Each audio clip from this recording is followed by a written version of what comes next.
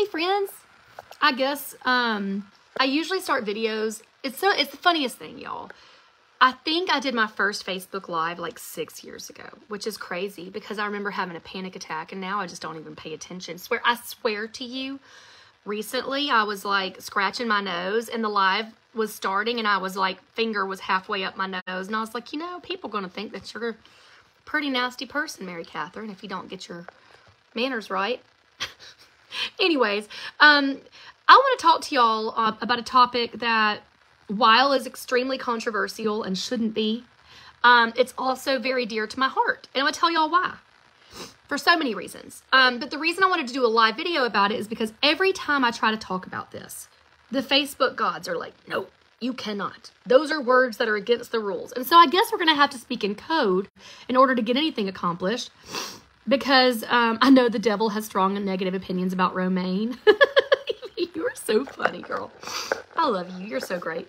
But today, I posted an article in which definitely didn't come. I don't know how to say.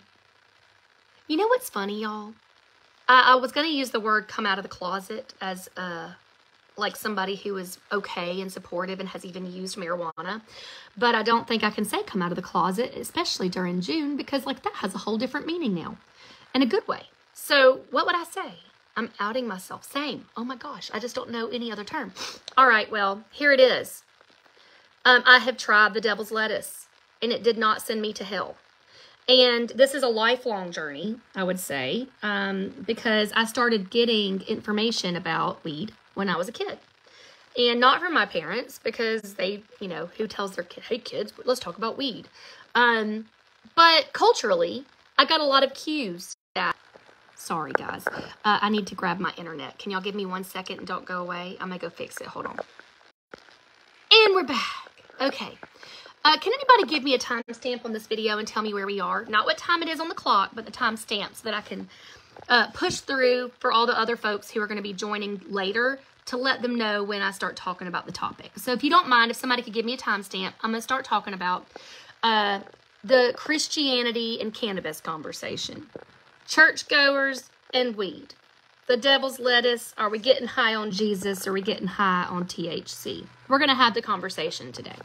And there's a reason for it, okay? One, I wrote about this, and thank you, Jamie and Sylvia. Y'all are the best. And Sasha, thank you so much. I really appreciate that.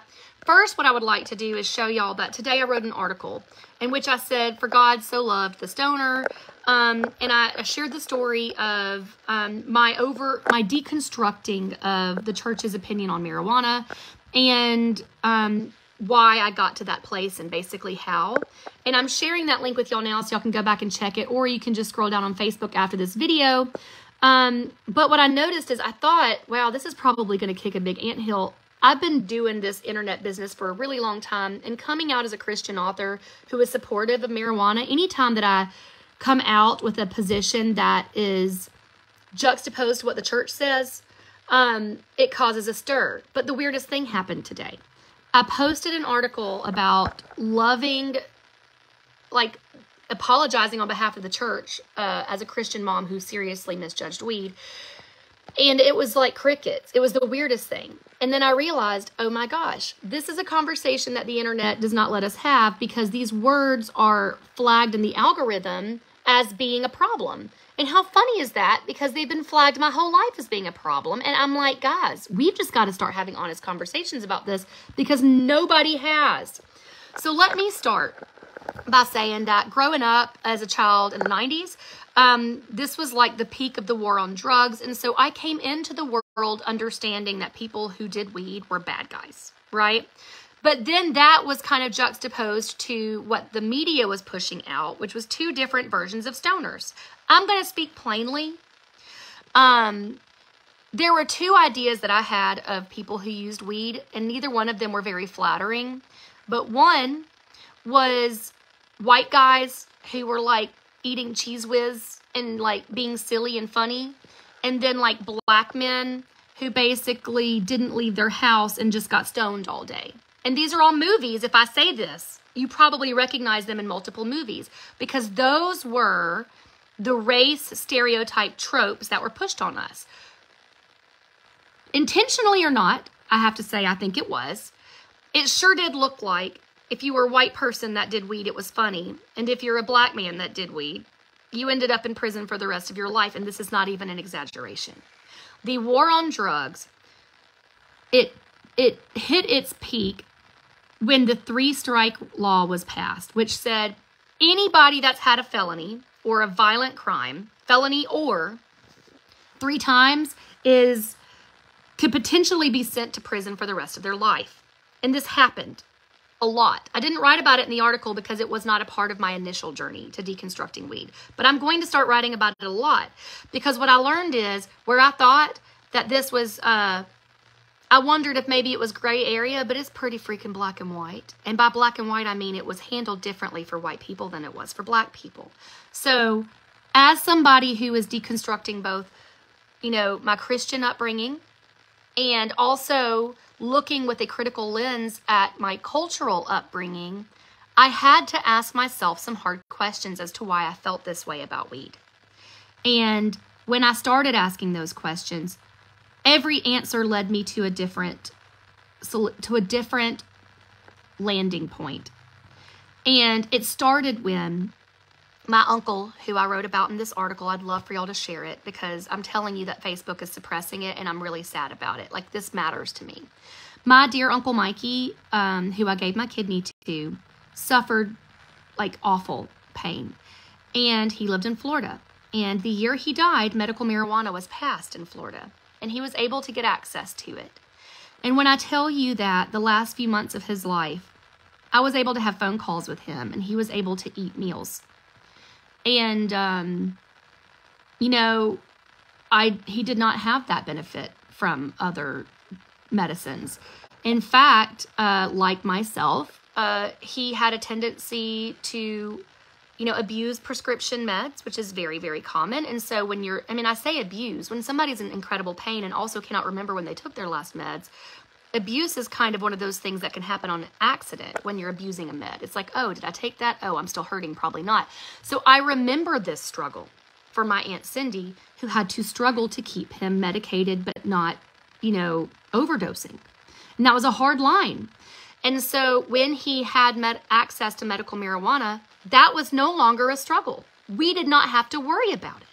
He might get silly and fall asleep, but as somebody who was chronically ill, terminally ill, and dying, it was a miracle, a blessing, a miracle even. I will say it is a miracle. The second time, I was diagnosed with cancer at the same time as a dear friend who is no longer, but say he's a dear friend. He was more like a granddad. It was my, one of my dear friend's fathers. And I probably spent 6 days a week at their house, you know, every day, just heading over there. We dropped each other's kids off. And I loved this man. He was the happiest Chinese man who always was pushing his grandbabies around in a stroller outside. He was active.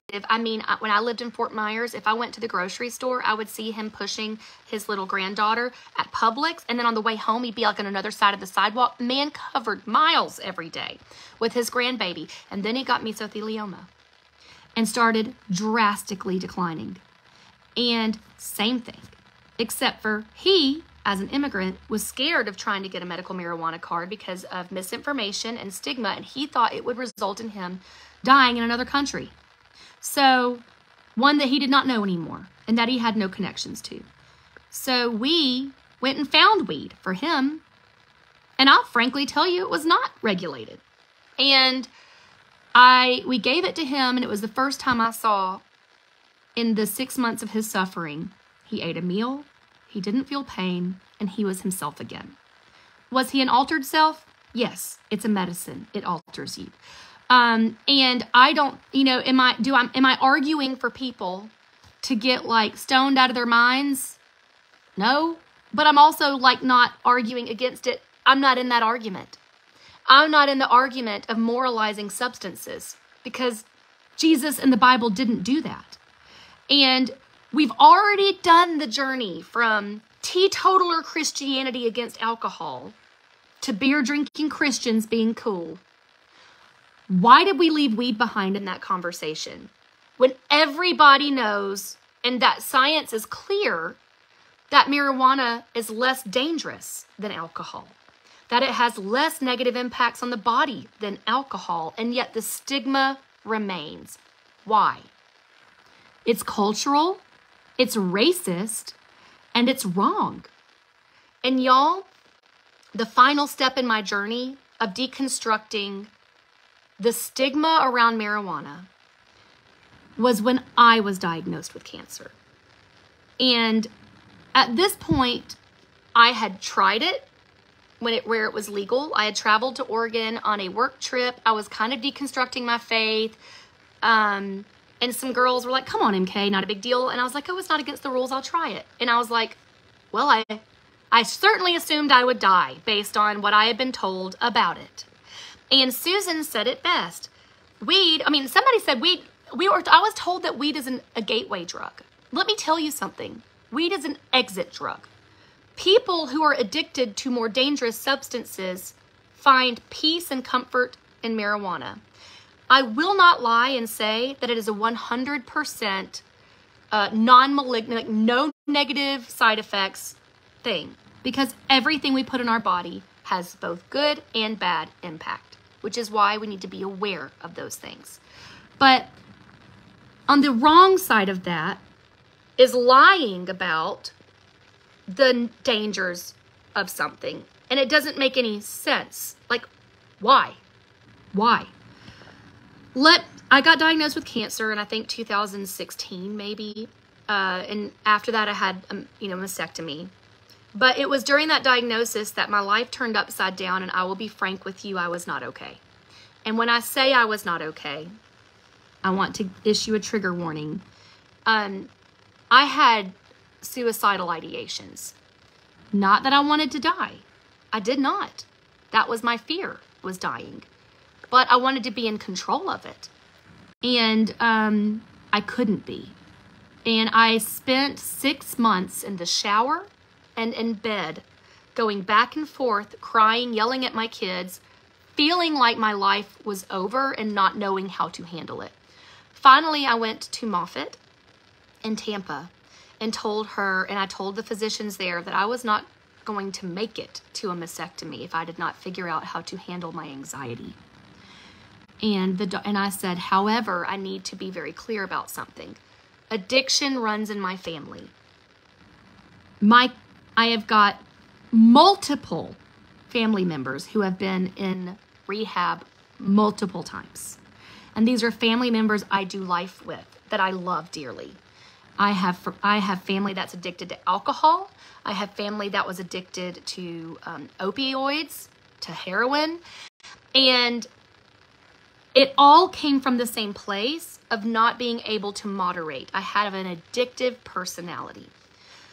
I told her that, and she said, as severe as your situation is, I recommend one of two things: Xanax or weed. I took Xanax. Would you like to guess how that went for me? I was addicted within 2 weeks, and I had to go cold turkey off of the med at 30 days because I was running out of it, and I knew that it was a 3-month prescription. And the addicting effect of that med just about killed me. And yet, I could tell people at church that I had been prescribed Xanax. They might kind of look, but they would not judge. They would question, but they would not condemn. But if I had come to church and said, I've decided to try medical marijuana for my anxiety because of cancer, that conversation would not have gone well. It is so past time to put this Stone Age perspective behind us. Not only is marijuana safe, it is medicine.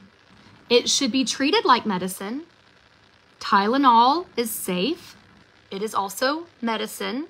If I go take a whole bottle of it, it's no longer safe. So don't get it twisted. But it is. It is a medicine, and it is a miraculous medicine that does powerful things for a lot of people. It truly saves lives. There are studies coming out of veterans of war who no longer have suicidal ideation and are able to live their lives because of medical marijuana. No other drug has done that in the same way that THC has. And so I avoided this topic because Caroline's like the Stone Age. I know, right? Just to put it bluntly. I mean, I cannot tell you how much fun I have with these puns, but I won't do it. I will not. I edited at least 25 puns out of that article just so nobody would get annoyed with me because I had too much fun with it. But this is the last thing I'm going to say. One, we need to have this conversation needs to be had and Christians need to be in it.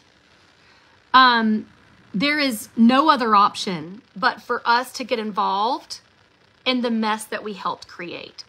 So if you're a Christian and you've looked down on weed and you've stigmatized it and you've judged people for doing it, I don't care if you don't partake. It's important for you to correct the narrative. We have to do this. Look at the other options. They're killing people. And my husband's a physician. He will tell you the same thing because I talked to Ian on multiple, let me tell you something. Because I'm a progressive faith person, I get reached out to by a lot of companies that are trying to reach Christians, but have not been able to get through the wall of indoctrination.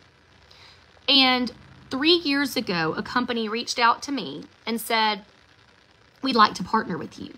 We do mostly CBD products, but some of our stuff has THC in it. And even then, when I had seen weed save lives, I was afraid to do it.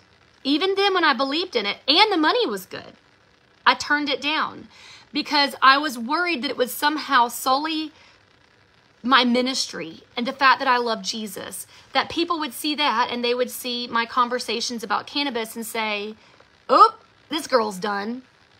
And you know what's crazy about it?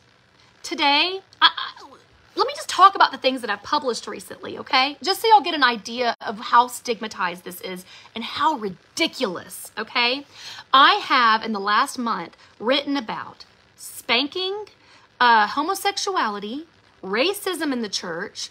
Gosh, those are 3 big ones, right? Politics, leaving the GOP, all of that's on my Substack.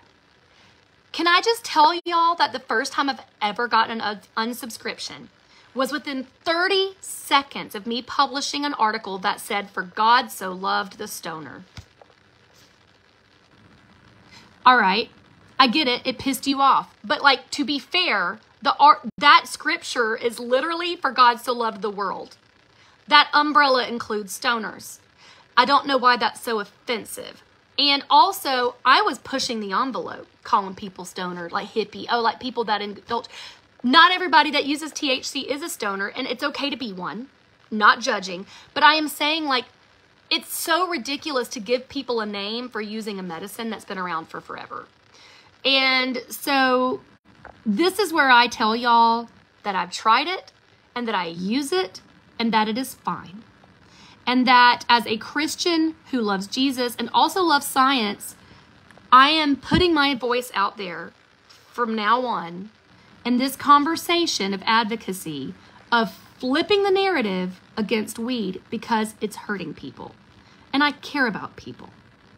I will say that I microdose and I try not to, and people say it's a gateway drug. Interestingly enough, since I started microdosing, I've not touched alcohol. It's been months. I have no desire. None. My patience is better. My anxiety is better. I take less meds. Meds are important, but this is one, and it's helping. And so I'm in Alabama, and so it's not regulated or legal here. And so I have to microdose, which means I'm getting the federally legal amount, which is very, very small. I did not want to include what I use. Oh, it's really funny because they're actually in the background, my products that I use. But I wanted to share those with y'all, but I don't want to do it in this video because that's not what this video is about. But I'll invite you tonight at 7 p.m. If you'd like to tune in and see what I use, I will share it with you. And I've decided to partner with that company because for the last couple of months, I decided that I wanted to write this and I had anxiety about it forever and ever. And I was medicating that anxiety by microdosing THC. And do you know how ridiculous that is? that I was scared to tell people what was working for me. Me. I'm not scared of talking about stuff, but I was. And that was the last, I think who knows, I'm probably going to be on a journey like this for the rest of my life, where things that I thought were firm, secure ideas that made perfect sense to me start falling apart and I have to question them. Maybe that's what it is to grow up. But it's one of the last frontiers where I feel like the church has truly caused harm. It's not the last place they'll do it, but it's a place we're actively doing it, and it needs to stop. So I'm going to invite y'all to this conversation, and I ask y'all to help me whenever I'm talking about it, and this is why. I don't usually ask people to share my content just because. But if you see me writing about this, especially the article that I just posted, you can just literally scroll down from this video after you get off. It's right there. But Facebook is penalizing any conversation around weed, THC. There's no words that I can use that aren't going to get penalized. The only way to skirt that algorithm is to get y'all's help. And so I'm asking you, since I'm joining this conversation, to help promote it. Just share it. I don't get money from y'all sharing it. I do get money if y'all buy my products, but that's why I'm keeping these videos separate. This one is a conversation. Tonight at 7 p.m. Central, I will do this video. I'm going to talk to y'all about what I've used and for how long I've used it and what it does. And I would love to bring y'all into that conversation. It's interesting. Like, here's the thing.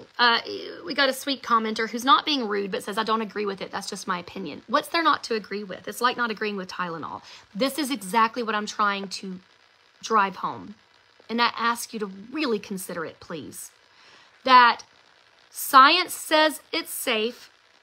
It should be regulated, because when things are regulated, they're safer, which is why I don't go take like just fake Tylenol that nobody's regulating. You should always take regulated things when you're eating them in your body.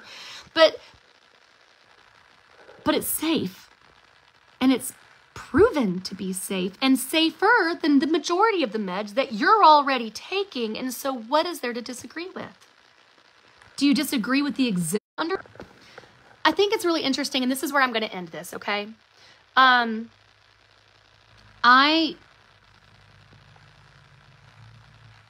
There is nothing to disagree with.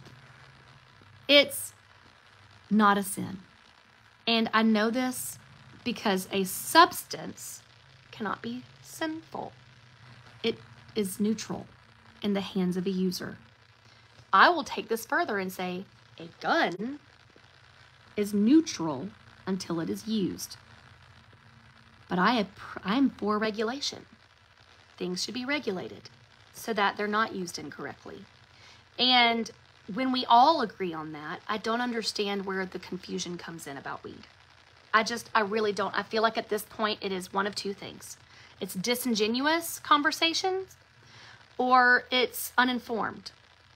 Because when you really, and I can't believe it's any other thing at this point. Because when you get to the point where you get the information, there is nothing to disagree with.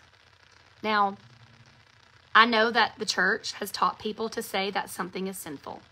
I get told all the time on this page that my gay friends are sinners for being gay. And I want to focus on the definition of sin, and then we're going to end this video. And I hope to see a lot of y'all tonight at 7 p.m. And please, please, please go share that article. I really poured my heart into it, and I've been scared about it for a long time. So it kind of makes me sad that it's getting suppressed in the algorithm. I get it though. But if y'all could help elevate that, it would mean a lot to me.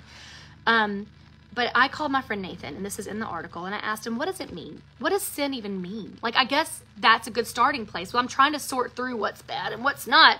He's like, well, that's the interesting thing, Mary Catherine. It's not what's bad and what's not. That's literally not what sin means. Sin comes from an archery term. That means to miss the mark. Meaning, God has a mark for us, a plan, a path. And when we miss it, we've missed the mark. Holy crap. What a beautiful way of saying you didn't get that one quite right, but just keep going. We don't treat it that way. We treat it like salvation or condemnation, as if a choice on this planet has the ability to overturn the love of an eternal creator. Give me a break. And yes, Keitra, I would agree with you that it's the overindulgence that is sinful. I don't think that, and when I say sinful, understand what I mean is that's missing the mark. It's not like you're going to hell. As in, I went to have some drinks, and like this explains so much because there's alcohol in the Bible. I mean, like Jesus turned the water into wine. It was a celebration. People were celebrating. Sometimes we get home from celebrating and we go, I missed the mark a little bit. I don't feel super great. Is God condemning us? No. I mean, to miss the mark is to not hit the bullseye. That's it. And when it says we all sin and fall short, yeah, we do. And it's not a list of things we do, it's how we live. It's how we live missing the mark. I'm going to tell y'all something, church, Christians, anybody listening at this point. We have really missed the mark when it comes to weed. We have sinned in that sense by causing harm to other people and by spreading misinformation. So, boy, I'm a little anxious to get off this video and see if I have lost my entire following. But I have to tell you, I stand by every word I said. There's not going to be an apology issued for this one. I don't ever apologize for my true beliefs, but I sometimes try to cushion them. I'm not doing that today because this is just straight facts. It is way past time for Christians to stop stigmatizing the use of a medicine that saves lives. Stop it. Do not be a part of it. Do not stigmatize. Do not shame. Do not judge. Do not jump into that conversation to hurt people. If your friend had a headache and you saw them grabbing some Tylenol, would you tell them, "Ooh, that's sinful. God really wants you to suffer"? No, because that would be missing the mark. Can we stop doing that, please? That's it. At 7 p.m., I will be doing a video. I would really love it if you told your friends, "Hey guys, that crazy Christian blogger that I follow, she's going to be talking about weed tonight. We should support her even if we don't buy the products." So I'd appreciate some friendly faces there because as strong as I believe in this, it's still a scary journey. It's scary like taking the training wheels off your bike. I'm having a conversation that not a lot of people in church are having, and I feel alone. So I'm asking you to help me do this, to help me not feel so alone in what I believe is right. If you agree with me, please stick around. If you don't, please have grace, because I admit that in my life, there's going to be a lot of times where I miss the mark, and I am aware of that potential, acutely aware. I just don't believe this is that time. So there's an article posted, and I'll be here at 7, and I will love to see y'all then. I will put in my stories that the video's at 7, so that y'all can come and see my products, and we will have a separate conversation just about the effects and how it helps me, how it makes me feel. And you will see that I am not a pothead or a stoner, though if you are one, I love you, and I really just would love to hear you laugh. And if y'all were wondering how I could be friends with somebody like my bestie, Sarah Farrell Baker, who on Thursday has Gummy Thursdays, it's because I think she's hilarious and I would love to be there with her. Hard stop. No judgment. My friend Sarah's amazing, and I don't make excuses for why I love her. I love her because she's cool as heck, and the things she does are fun. And I just don't see anything wrong with my buddy giggling on the couch on a Thursday. It just doesn't seem like the kind of thing that Jesus would get bristled up over. But I certainly could miss the mark, but at least I'm aware of that possibility. Some of us seem to not be. All right. Does anybody have any questions before I hop off this video? I would love to answer any questions that y'all might have. And anybody that's here, if you use THC and you felt judged by the church before, I would like to extend my personal apology on behalf of Christians that have hurt you. I definitely stigmatized weed, and I was a part of the problem, and I'm sorry. And you deserve that apology from the entire church, but you're not going to get it. So please accept mine. And yeah, like, you know, I love this question. This is such a great question. Didn't God create all plants? Yes, of course. And then some plants are dangerous to eat and some are not. And that's why we're supposed to use wisdom and discernment. And I feel like that looks like taking an entire picture, getting all of the facts, and then saying, this is the whole picture and this is how I feel. But taking a piece of Swiss cheese that was made by somebody that doesn't know anything about, and like that's the picture. That is the picture the church handed me, was Swiss cheese. I don't even know where the holes were. I don't know how they got there, but that's what I had. And so it was on me to be like, okay, do I fill in the holes or I throw this thing over and start all over? And I don't know what I did. It feels like a little bit of both, but, this is me telling y'all my truth, and that, I think that you can be high on Jesus and THC, and it's totally fine. It's fine. And for anybody that's like, wait a minute, she said hi, what do you think a Loratab does? Honestly, wait, literally the same thing, except one is safer. So I'm here with any... Oh, yeah, I get it. The smell stinks. Oh, yeah, weed stinks. I don't know what to do. It's literally the worst. And I love going to New York City, and when they legalized weed, I was like, yay, I can access it. And also it stinks. That is true. I don't know what there is to do about it. You know, I just don't know, to be honest with you. New shirt. I love Jesus, but I smoke a little. No, I just can't do that. Oh, Lord. Listen, y'all are pushing me out of my comfort zone. I ain't there yet. We can't ban alcohol at this point, Sandra. I've gotten to the point where I believe that people are going to access things that they want. And alcohol's been around for millennia, and humans rely on it. Like, when some of them rely on it in ways they shouldn't, but we do. And so I don't think we can ban things. I just don't think that's the solution. I think regulating them is a really, really good solution. And I think that looks like making sure that the products are safe and that people aren't getting access to too much of them, you know? We don't do that with alcohol, though. I mean, I will say that, like, that industry is completely unregulated, it seems. They do make sure that certain amounts of it can't be in cans, but, like, my gosh, how many drunk drivers are killing people, and that we still teach kids to drink? Come on, church. Oh, the shirt is high on Jesus and THC. I will make it, but I know y'all aren't going to buy it. I think y'all are full of it. I'll totally make it, but y'all will not buy it. You know what? Here's the deal I will make with y'all. Tonight, when I do my 7 o'clock video about the products that I take, if I get a good response and people are actually going to buy some of that, like you're like, yeah, I like tea. I want some of this. I'll make a t-shirt. That's my deal. If I do this video and some of y'all are like, okay, fine, MK, we also do, we use this stuff. I'm not making something unless I know for a fact that I've got some of y'all over here. That's what I'm saying.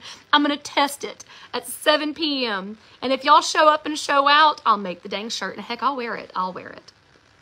All right. I love y'all. And you are right, Sandra, I'm going to end here. I grew up, oh, I see, where alcohol ruined many people's lives, but weed didn't. I am sure that weed has ruined lives, but the people that I know that overindulge in weed and the people that I know that overindulge in alcohol, I'm going to tell you what the difference is. The difference is the people who overindulge in alcohol hurt a lot of other people. The people who overindulge in weed order Uber Eats at 3 in the morning. That's about it. I'm very serious about this, guys. I could not be more serious. That the difference is so hypocritical that it really just, we got to do better. All right. I've ranted for a long time. Y'all go share that article and I'll see you at 7 p.m. We're going to all be here to talk about the products that I use. And I'm going to go put a reminder up in the stories. So I hope to see y'all there. You're exactly right, Clarissa. The Bible says everything in moderation. Hey, Jen. She says, can you please say hi? Hi. You can go and screen record this. Jen, you're amazing. And you deserve to have a really good day. So be kind to yourself. And you know what? Go eat some cheese dip. You deserve it. So go and like grab that and then just keep it forever and know that I love you, okay? All right, y'all have a good day.